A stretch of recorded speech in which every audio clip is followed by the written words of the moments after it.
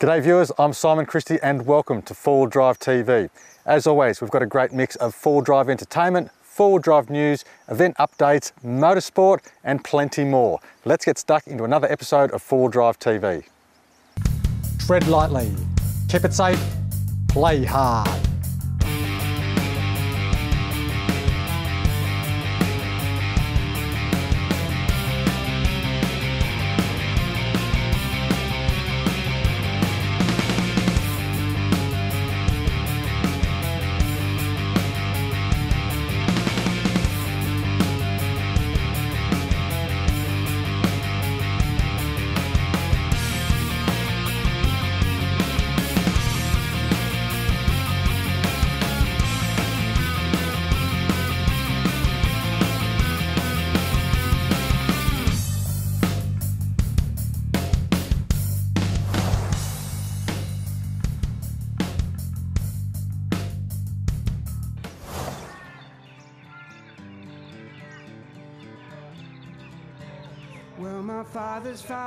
Day two, we had a wonderful breakfast at our motel and then we took off and headed once again into the bush. We had an organised morning tea at a property called Pine Bank, where our host Francis and Vivica gave us a wonderful morning tea and showed us around and also told us the history of their property and the history of the pine growing industry in the area. A lovely open plain property, and around the house some dogs and also a beautiful peacock that the ladies certainly enjoyed looking at. Following our morning tea, we headed off to more bush tracks and into Bungendore, where we had lunch at the lovely Heritage on the Square Cafe. We're stopping at all the local cafes, the villages, filling up at their service stations, having a wonderful time. We're always well supported by the Country Women's Association and other service groups like Apex and Lions and Rotary providing meals for us. Once again, after a hearty lunch, we took off and headed back into the bush for some more creek crossings, a bit of a splash here and there, and some dusty tracks in the afternoon. I'm here with my son in my GU patrol, and so far this is our 7th 4x4 adventure with Variety, helping the kids, and we've always had a wonderful time, otherwise I wouldn't be coming back. This is my 7th. I've got a 2009 model Toyota Sahara, fitted out with race suspension, air lockers on both the diffs, compressor under the seat. It's a good truck, goes well. So I've got a Land Cruiser 200 series. It's a Sahara with lots of bits and pieces. Now my vehicle's fairly well fitted out. However, on the trip, there are other four-wheel drives and they've got no bits and pieces on them except low range. So with low range, you can come on here and have all the fun that the boys with their toys have every time. The old car, the Toyota we take along, she's pretty good. She rolls along okay. It's more of a Sunday drive than the real fair dinkum four-wheel drive stuff, but we do get into some tight spots down there. No trouble with the modern day gear. We're in our vehicle 4472, which is the Flying Scotsman. We have our train on top with Maggie, our train driver, and she's there. We have been involved in this for 6 years now and we just love it. It's a great cross-section of vehicles. You get to find out what they can do, what they can't do. We've had some wonderful days here, beautiful weather, having a great time out in the bush, seeing wonderful scenery like you can see around here. We travel along with great vistas that we can pull up and just look over the mountains.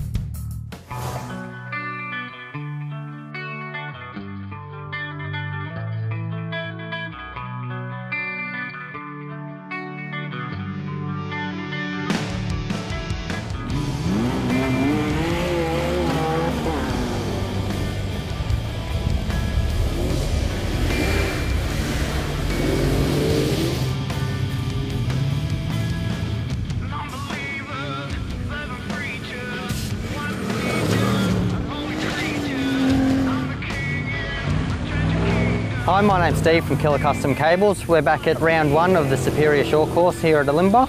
Back to have another go. We took out our class win in round 0, so back again to see what we can do this year.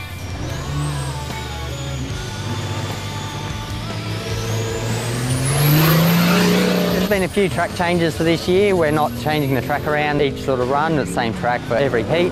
So we should be able to get a bit more speed out of the car by Sunday, getting to know the track a bit better. Track conditions will hopefully improve depending on this weather.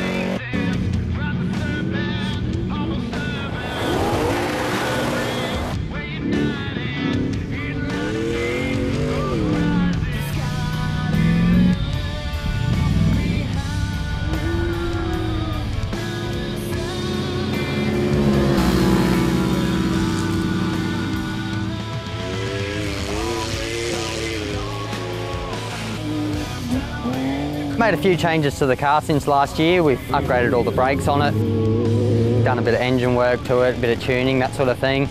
Done a lot of work on the suspension, which we are really happy with now. All going good now.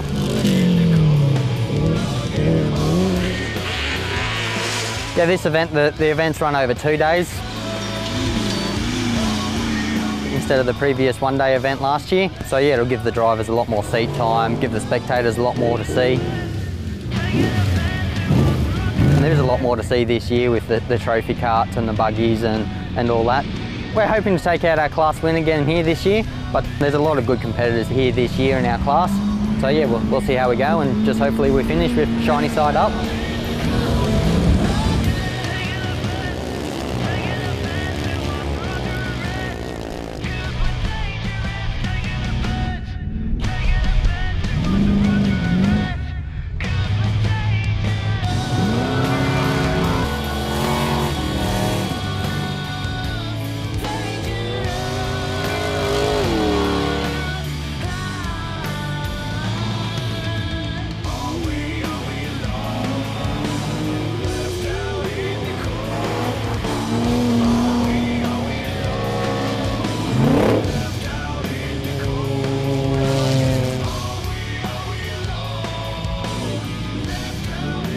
Thanks again to 4 Wheel Drive TV for covering this event. It gives it a lot of publicity. Hopefully get a lot more spectators, a lot more competitors here for round 2.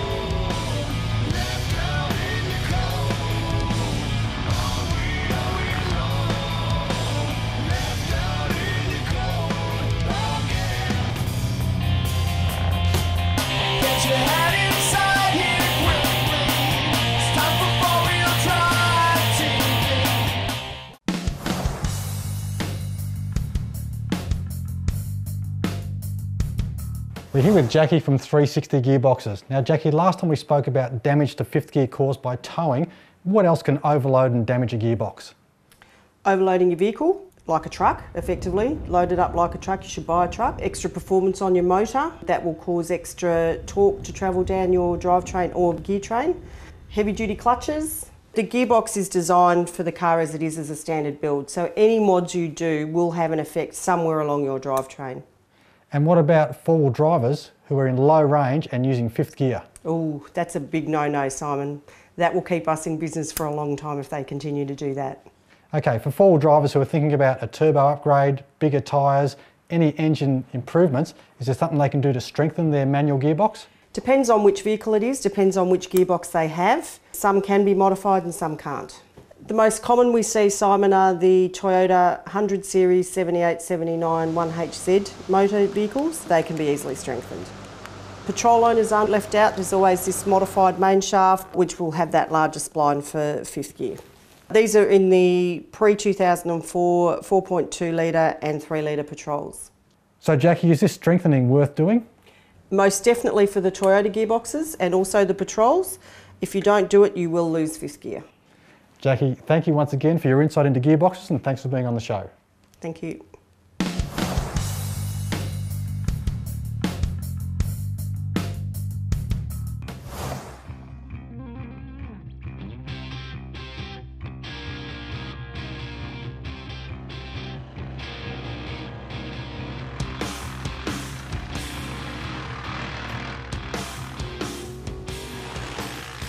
Hi, I'm Damien Edwards and welcome to round one of the Superior Engineering Short Course Off-Road Racing Series. Here in Queensland we've started our full year of racing this year with 3 rounds. Our first round here is this weekend at the Palmerstone Road site.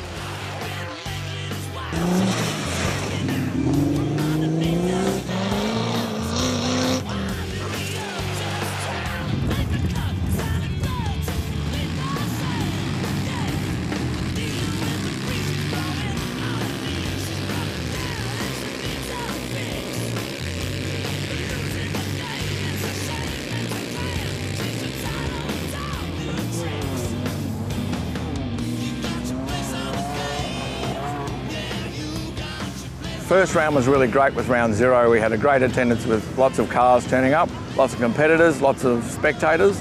This year we've outshined ourselves again. We've got up to 65 competitors. We've now expanded out to 8 classes. We've got the Trophy Kart Australia here, and we've also got the Super Lights, which is a single seat Prado and Barracuda buggies, the 4-wheel drive modifieds, stock, Outlaw A, Outlaw Bs.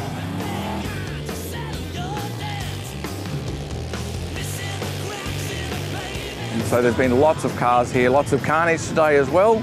So it's been some great action here at the Superior Engineering Short Course. So we've changed it up a bit this year. We've gone into a bigger and longer track. We've now been able to get the whole property to ourselves. So we've now extended the actual racetrack out to 6 kilometres long. We've got in extra tabletops over our back corner through into the Forest Bend.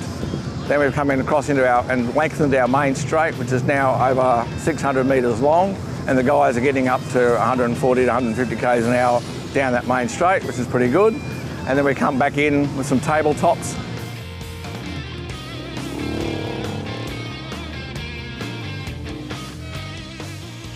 So we've made some real changes to the Gymkhana track. We've opened that up even further with putting in some more tabletops for the trophy karts, and also making it a bit smoother for the other cars to race through in there and get some real speed in there. It still needs more work and more jumps for the trophy kart guys, but we'll keep building that here in Queensland. I believe trophy karts is one of the future sports of Australia, so make sure you come to round 2 and see the trophy karts again.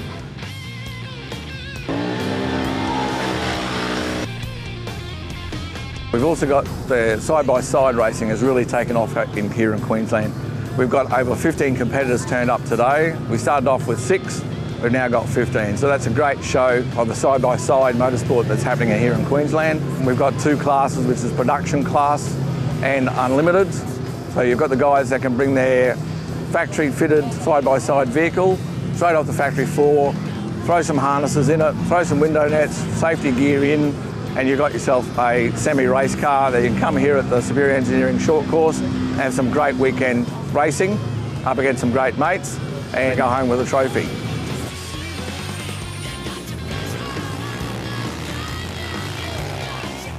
We've also got the unlimited class, which brings in the guys that are stepping up to the next level. So they've come off-road racing circuits or are wanting to go up into that next level with the cam spec vehicles. So they're also coming into this race and getting some practice time, be enjoying the racing where you can get some really fast, flat track where you can have an open throttle and just enjoy the ride.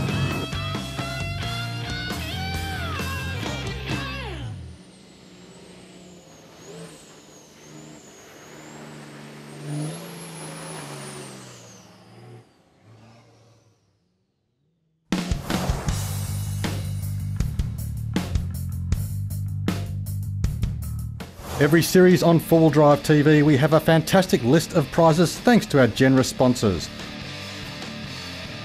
First up, and taking home the Dirt Comp magazine subscription, is Paul Naylor of Morley in Western Australia. Next up is the complete Spanset Outback Recovery Kit, and this is won by Gregory Dimich of Landlow in New South Wales. The Nava Ultimate 225 Halogen Driving Light Kit is won by Alana and Carl Carter from Mowra in Queensland. Greg Quinn from Gosnells in Western Australia will now be enjoying hot food on the go with a brand new Travel Buddy 12-volt car oven. And the big one, the ARB $500 gift voucher, goes to Evan Taylor from Frankston in Victoria. Congratulations to all of the winners. Watch out for the current series prizes and check 4wheeldrivetv.com.au for more information. Get your head inside here quickly. Stop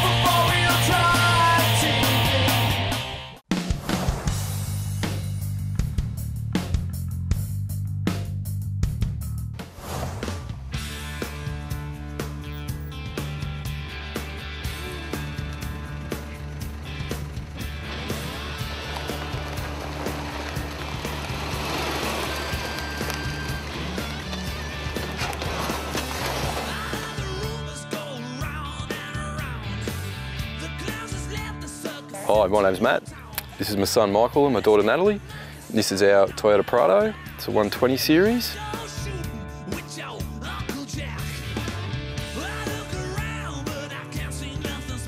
2005 model. Mods we've had done on it is we put on the winch bar, P-winch, HID lights, Safari Snorkel, dual battery system, twin drawers in the back, roof rack, awning. It's also got front and rear diff locks and a compressor under the bonnet. We love getting it out every weekend we can.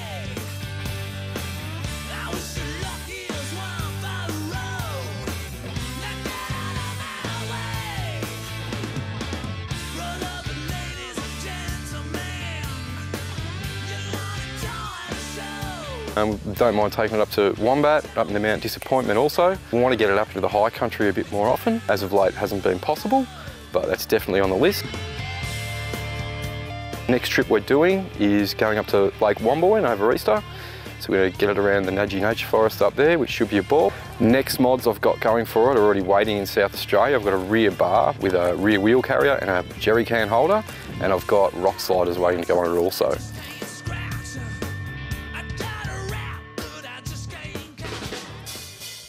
For details on the next Your Rig trip, keep an eye on the 4Drive TV Facebook page. But for those selected, each weekly winner takes home a Berrima Diesel cap, a Wild Deer and Hunting Adventures magazine, a Dirt Comp magazine, a copy of Blitz magazine, a Manel Motors stubby holder, a Mean Mother stubby holder, a Mean Mother coffee mug, a U-Fix-It windscreen repair kit, an emergency ration of gear oil from 360 gearboxes, a complete Donaldson diesel fuel filter kit including chassis mount, a plug-and-play Narva driving light harness, a serve of Sanitarium Up and Go, a stubby of Bundaberg ginger beer, a Narva pocket LED light, a SolarPod USB solar charging device from Roller Solar, a set of the legendary Smart Scissors and a knife sharpener from our friends at Keesler, a complete Oricom tradie kit featuring 2 UHF radios, charging stations, microphones and batteries, a bottle of Sweet Baby Ray's basting, marinating, tasting and dipping sauce, a pair of the innovative expander pegs, a pair of large 4-wheel-drive TV stickers, one of the new ARB Airlocker t-shirts, an ARB jacket, a pair of ARB socks, an ARB cap, and it's all neatly packaged up in an ARB cargo gear carry bag. Just want to thank Simon Miranda and 4 Wheel Drive TV and the sponsors for the great prize pack, and it's been an excellent day so far.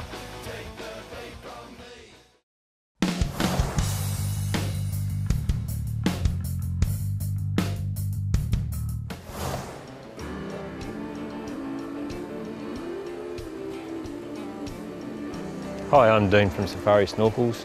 I'm here to discuss the benefits of putting a snorkel on your 4x4 and explain what a snorkel actually does. A snorkel is a watertight raised air intake which raises the genuine air intake from inside the inner guard area to level with your windscreen, allowing you to do river crossings, reducing dust and debris intake from inside the inner guard in behind the headlight. So very low in the vehicle, and this can create a lot of problems for four-wheel drivers in situations where they might be in a convoy. There's a lot of dust being generated from vehicles in front of them, and you're sucking in large amounts of dust straight into your air filter, clogging your air filter very easily and quickly. So by the end of the day, you could have a clogged air filter which either needs changing or blowing out. By fitting a snorkel, you're raising the air intake of the vehicle from down in the inner guard area where the dust particles are quite thick to right up to the windscreen level where dust particles start to thin out as you're travelling along. This can help with the four-wheel drive trip itself, where you get to the end of the day, your air cleaner is still in good condition and you can sit back and relax. Other benefits of the snorkel, obviously, it is a watertight air intake. You can rest assured when you do your river crossings, creek crossings, that you're not going to ingest water and do damage to your engine. It's a fairly cheap piece of insurance for your four-wheel drive. Raising the air intake from probably well under a metre, doing road washouts, creek crossings, which are only 500-600 mil deep, and getting that splash up in the inner guard area, you can ingest water. By fitting a snorkel and doubling your air intake height, you can rest assured that you're greatly reducing the risk of any water ingestion into the air filter. A snorkel will increase airflow into your air filter housing. In V8 racing terms, call that a cold air intake. Although we're calling it a watertight air intake, also is an effective cold air intake as well for your 4x4. Decreasing the air temperature going into your engine can also increase engine horsepower, fuel economy and engine longevity. It's getting a nice clean air flow into the engine. Cool air is a lot denser and therefore you're getting a lot better combustion burning within inside the cylinders of the engine. Standard air intakes on most 4x4s in the inner guard area means the engine's actually got to be sucking the air through the air filter through the original air intake. A snorkel has a ram effect of delivering huge amounts of fresh clean air into the air filter and thus can increase fuel efficiency, horsepower output of the engine and longevity of the engine itself. A person who services their car or takes it to a local 4x4 garage, fitting a snorkel, reducing the amount of dust and debris that's ingested into the air filter housing, can reduce the cost of servicing by prolonging the life of the air filter, and it will increase your service periods. I'm Dean from Safari Snorkels. Breathe easy out there on the tracks.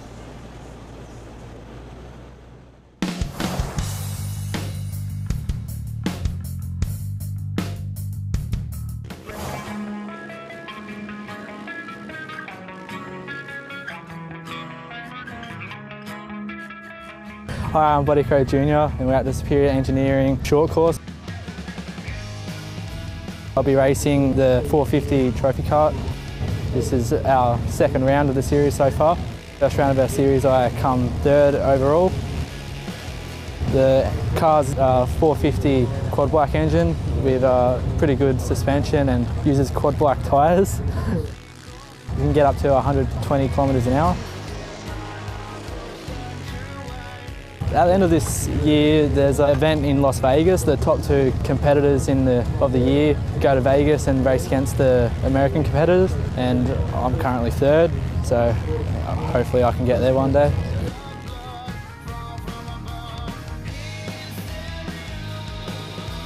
Today I've come second in the first event, and I come first in the second event, and so I'm currently tied first with Rob Jones. I'd like to thank 4Drive TV for covering the event and putting on such a great show here, and I'd like to thank Superior Engineering for putting this whole event together and all the other sponsors.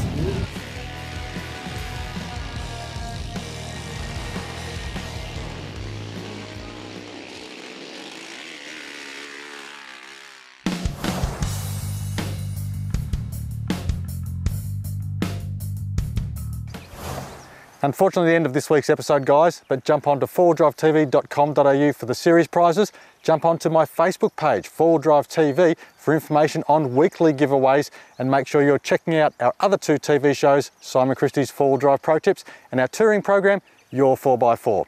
I'm Simon Christie. Thanks for watching. Tread lightly, keep it safe, play hard. I look forward to your company next week.